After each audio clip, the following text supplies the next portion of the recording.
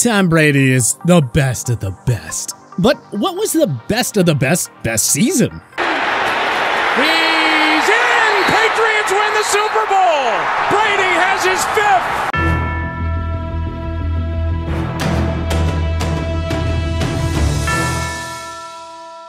As we sit back and enjoy the dawn of Brady's career, it's time to look back on it all and rank his first 22 seasons from worst to first. And hey, a big shout out to Jay King for suggesting this video.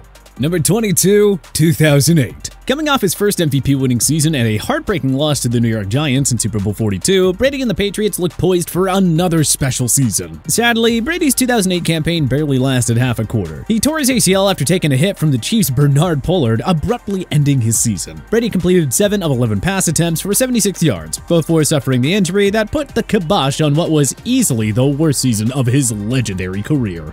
Number 21, 2000. This was Brady's rookie season, during which he served as a backup to Drew Bledsoe. The Michigan product appeared in just 1 game, completing 1 of 3 pass attempts for 6 yards. Number 20, 2019. Statistically speaking, this was one of Brady's more un-Brady-like seasons. Rob Gronkowski had retired, and a difficult cap situation prevented Bill Belichick from supplying Brady with the necessary weaponry. This was also Brady's final season in New England, and it ended on a rather sour note, with a loss to the underdog Tennessee Titans at home in the wildcard round.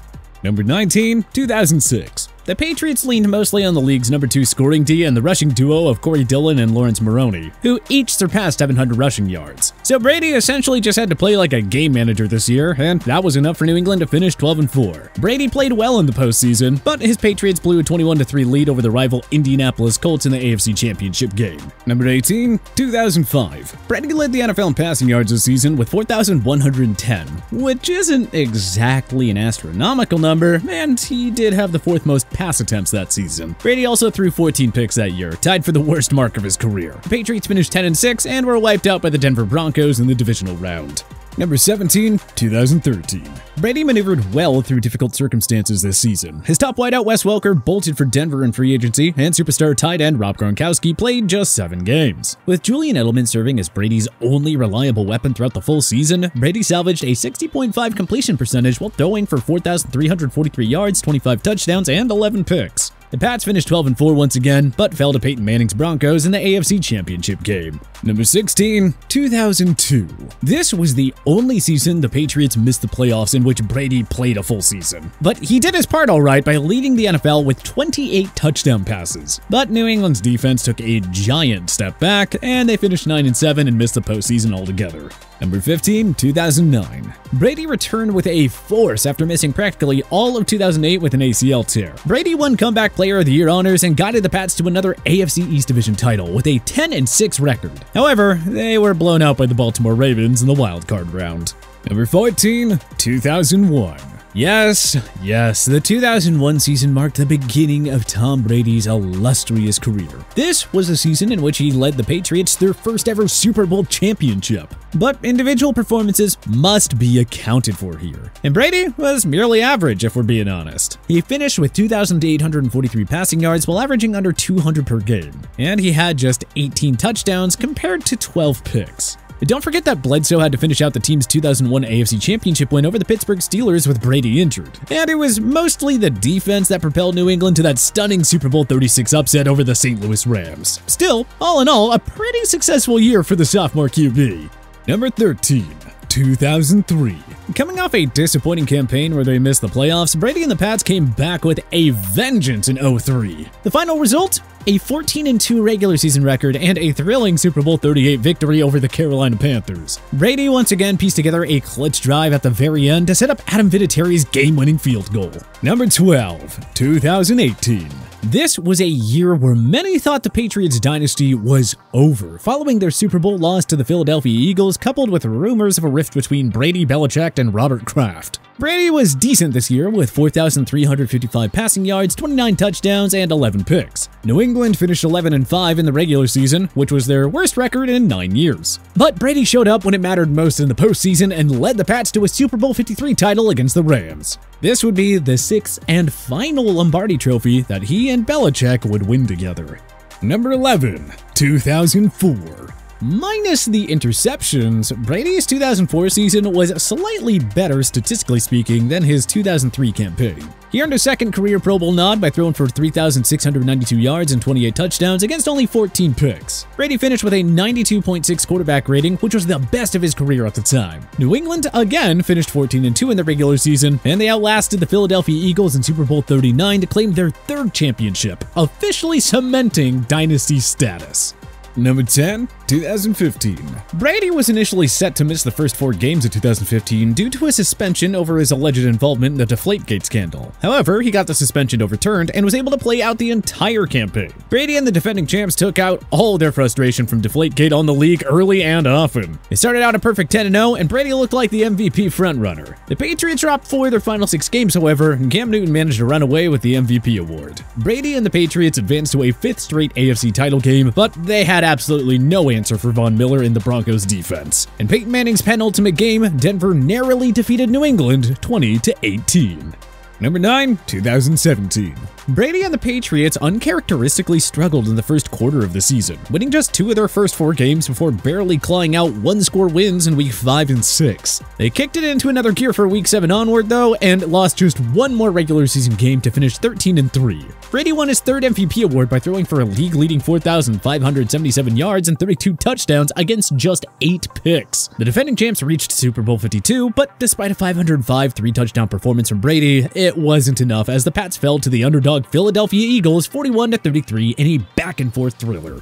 Number 8, 2010. With a young defense and several new pieces on offense, expectations weren't as high in New England compared to previous years. Game on for Brady and Belichick. Brady had what was the 2nd best statistical season of his career at the time, with 3,900 passing yards, a league-leading 36 touchdowns, and only 4 interceptions, which accounted for an insane 111.0 quarterback rating. Brady's Pats cruised to the AFC's best record at 14-2, but they were stunned by Rex Ryan's New York Jets 28-21 in the divisional round. Number 7, 2012.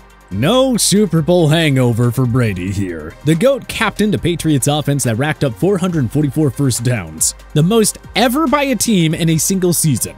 Their 557 points scored also marked the 3rd best single-season team total at the time. Brady had 4,827 passing yards and 34 touchdowns against only 8 picks. He and the Pats cruised to a 12-win season, but Ray Lewis's Ravens upset them in the AFC Championship game.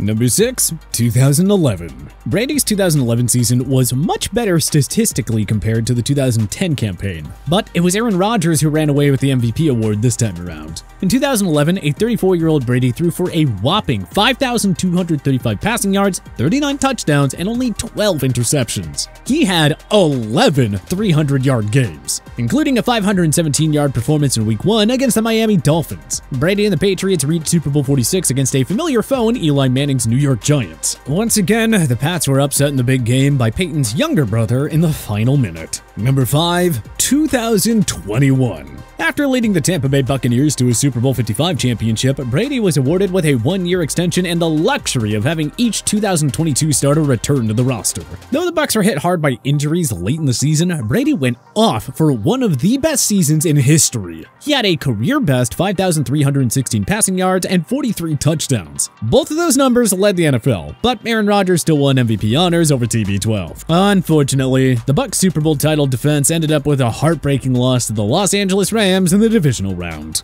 Number 4, 2020.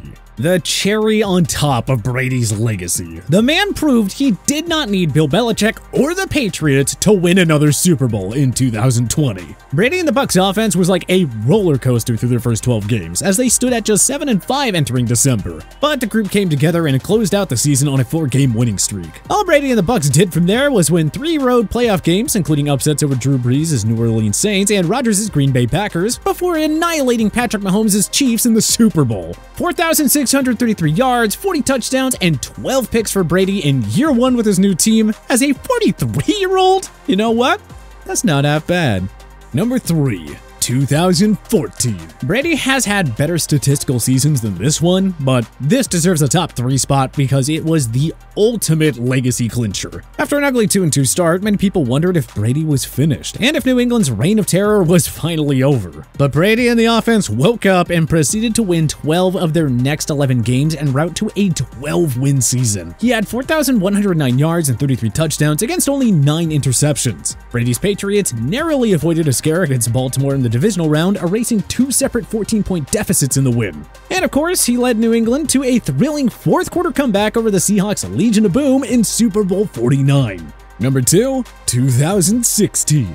The NFL appealed the overturning of Brady's 4-game suspension in 2016, and they succeeded in having it reinstated. Even though Brady missed the first 4 games of the season, his play from Week 5 onward was ridiculous enough to claim the number 2 spot here. Brady won 11 of 12 starts and threw 28 touchdowns against only 2 picks. He averaged 296.2 yards per game, too. After cruising through the AFC, Brady and the Pats seemed doomed when they trailed 28-3 to the Atlanta Falcons in the second half of Super Bowl 51. But Brady never panicked and masterfully orchestrated the most historic comeback in league history. Number 1, 2007. The Pats didn't win the Super Bowl in 07, but who cares? Brady rewrote the record books and pieced together one of the best seasons in NFL history. He set an NFL record with 50 touchdown passes and had a league-leading 4,806 passing yards and a ridiculous 117.2 QB rating. Their 589 points were the most ever by a team in a single year, and Randy Moss set a single-season record with 23 touchdown receptions. Oh, and the Patriots became the first team to go 16-0 in the regular season. They then advanced to Super Bowl 42, but were shocked by Eli Manning's Giants. A sour ending for sure, but this was easily the best all-around individual season of Brady's career.